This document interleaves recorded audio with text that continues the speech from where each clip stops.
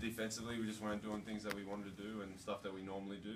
We just weren't competing at a high level like we usually do. So it's a bit disappointing on our side. But of course, Montana came out, knocked us in the mouth. They played really, really well, and all credit to them. I think you had the game tying shot in regulation, the tying shot in overtime, and the winning shot in double overtime. What was it about this game that you just weren't going to let your team lose? I think I said it sometime a couple months ago. This year I just want to win. Whatever I need to do, I just want to win games. I don't want to go out. I know last year we had a decent year, but I don't want to go out like that. Just do whatever it takes to win those games. So whether it's scoring, passing, rebounding, whatever it takes, defending.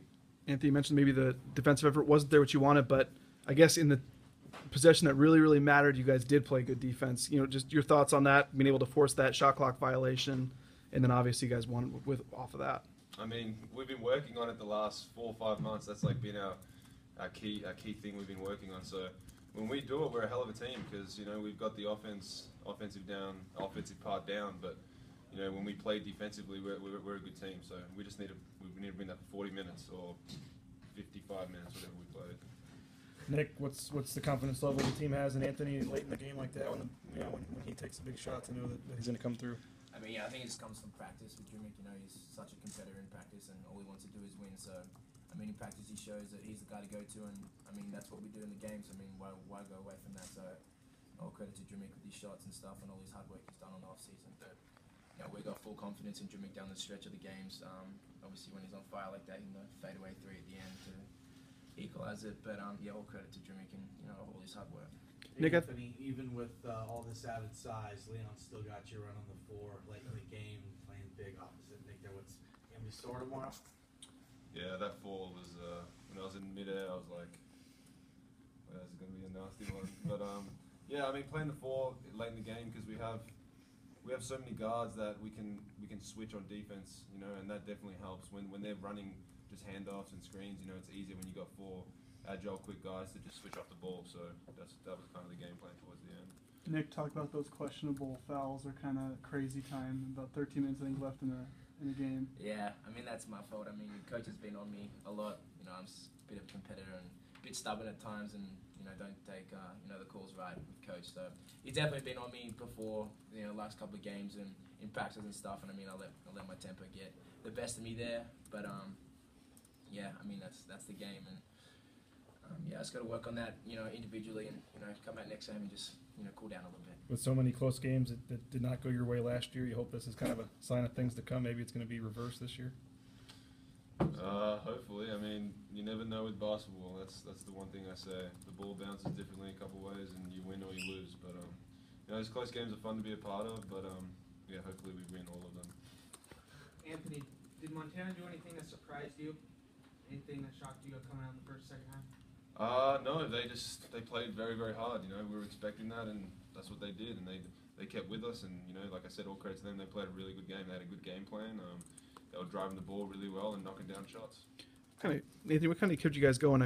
Early on, there was a stretch where you guys didn't score for 6 minutes, and you had to keep playing catch up. You guys were never quite able to get a lead, and you had to keep getting to get tied and stuff like that. What kind of kept you guys going, despite the fact that you weren't getting on top? We just wanted to keep playing, obviously. Defense. It all starts with defense. With our offense, we have confidence in it that it's just we're going to get scores. We don't usually get shut out or shut down very often. So, when you're not scoring, if you keep playing defense, it doesn't matter because that means they're not scoring either. So that's kind of the key thing we'll focus on. Hey, when you went into the locker room after you fell, what was the process and the procedures you went through back there?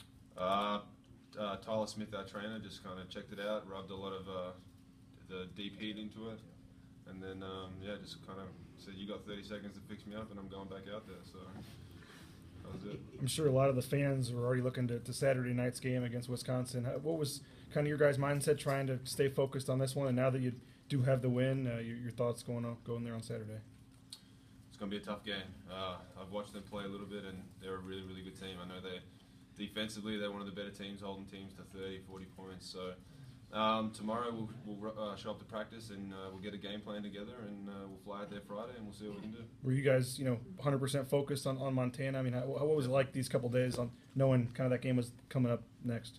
Yeah, no, we're 100% focused on Montana. I think fatigue maybe a little bit from the doubleheader on the weekend kind of let us down a little bit, but I mean that's not an excuse. We just got to show up every day to practice and play hard on game day.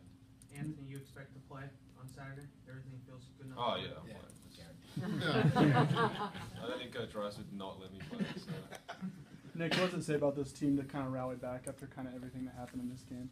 I think it shows back on the summer we've had, and had a lot of exercises, and, programs we've done, and a lot of hard practices. So that's what we fell back on. When coming down, in the overtimes and the timeouts, we've done so much over the summer, and we can't lose this game. Like we've done so much work, and we just can't lose a game on what we've done. So. I think we need to focus on that more and, be more of a team and come together and, look back on the times of the summer and how hard that was for us, personally, but also as a team. And we got to fall back on that, and, at the start of the games more so at the end. Nick. Both of you guys played 12 guys in the first half. You've done that both the games before. What's it like playing with that many guys? Does it hurt your rhythm? Does it help? What's it feel like? No, I mean, it's good. When you got guys coming in with energy and they're playing hard, that just helps your team tremendously. You look at the teams that make runs into the tournament.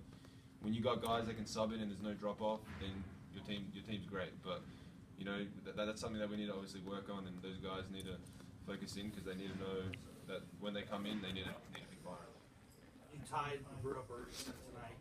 You're 6th on the all-time scoring list. Berto's kind of a Boise basketball legend.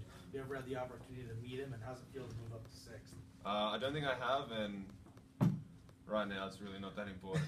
Just happy to get the win for tonight and then move on to Saturday and focus on Wisconsin. Is that what you're going to say when you become 2 or 1? Pretty much. Just stop asking me to the end of the season.